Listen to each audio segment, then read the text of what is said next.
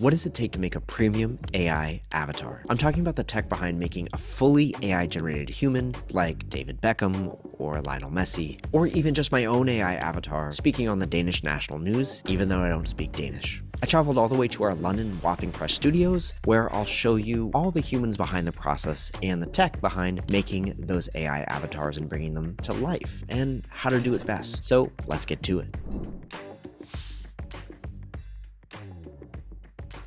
Yeah, I'm a producer here at Synthesia, which means I do all the scheduling and the casting, and I'll be directing you. I do a lot of things, to be honest. At the moment, I do many things, but it's really fun, and we love it.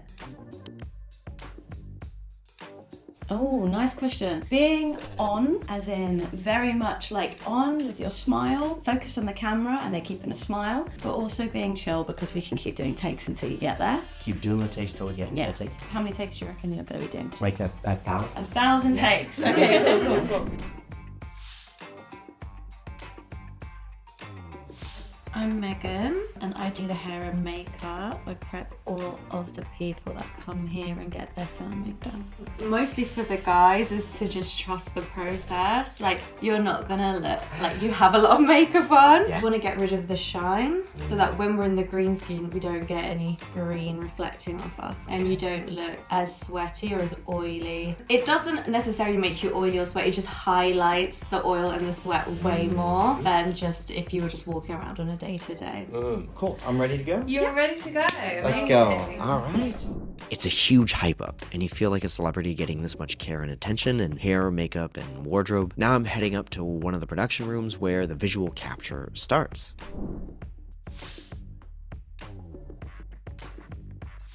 Yeah, my name is Adam. I'm DPing, so I'm mainly working with the camera and the lighting in the upstairs studio at the moment, where we ensure that the avatars look as good as they can, framing the lighting and ensuring we're not only doing that, but we're also covering the technical specs. I think one of the best things that we tell people beforehand is that the words don't actually matter. The technology just needs the emotion to come through. Obviously the words take you to that emotional state, but they're not as important, so if you kind of stumble on a word, you can just keep going. At this point, I was really fired up to get in front of the camera. Whenever I'm on set, I want to entertain everyone around me, so I had to get some of this energy out so that I can focus on nailing my performance. For this next part, I'll be reading a script from a teleprompter that's part of the training data to capture my face and body as I read. A compelling journey, delving into the splendors and mysteries of our solar system. We touch the untouchable, a universe far beyond our reach, populated with celestial bodies, planets, asteroids, and cosmic rays. Our limitless curiosities grapple with principles of physics and geology. It took about 25 minutes and 6 takes of reading 3 different types of scripts. I was also advised that you should really shine when you speak because the camera eats up some of your energy. Harness the sun and light up our lives. Cut. That was beautiful. Right, cool.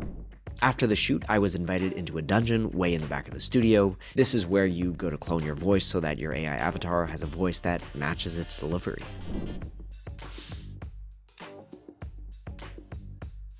I'm Ricardo and I am sound recordist. I record voiceovers in this room. And this room is a bit odd. Can you tell me a little bit about what we're all looking at?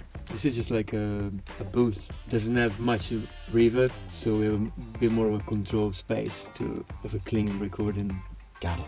Sometimes people see a microphone in front of them and they start panicking. If there was no microphone, it would be as easy as reading something out loud at home. There's not much of a difference. People tend to think they need to read quickly, but when we're recording like this, it's easier to read it slow and have a better performance privilege. At this point, we've captured all the audio and visual footage in the studio. Now we get to continue to visit the people in our London office to tell us what happens to the footage we just sent through.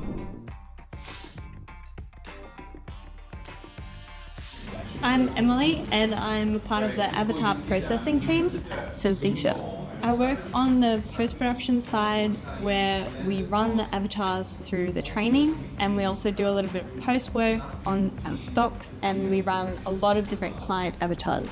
When I told a friend what I did, she was like, oh, you're kind of like a bit of a director because you're choosing what looks good in the avatar, whether it be like colors or performance. Sometimes there are things in the performance that can be a bit difficult for us to make a good avatar. So really have a look at our guidelines and pay attention to the performance side of things, like how to actually be in front of the camera. Sure. Yes, I'm Pedro. I'm part of the video team. We are working on making strong models so that we can have the motion of our avatars as realistic as possible.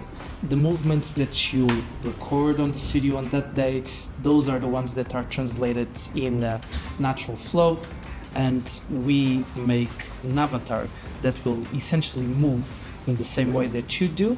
So I was dancing yesterday, and that was recorded. Will that make it into my avatar? That will be an interesting challenge. We don't have dancing avatars yet. The more you move, the more expression you put into the recording, the more you take out of the generation of the avatar.